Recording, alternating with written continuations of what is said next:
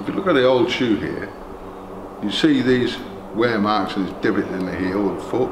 A lot of people think that that's expansion of a hoof capsule. It's not at all, it's this.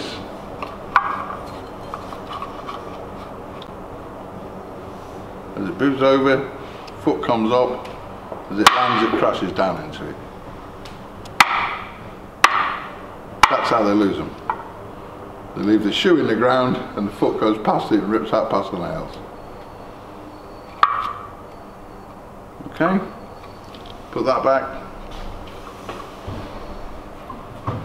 See the wear groove here. When you've got the proportions right underneath the skeletal structure and you've got rid of the leverage off the toe, you don't get that. So that's what we're going to try and put into this shoe.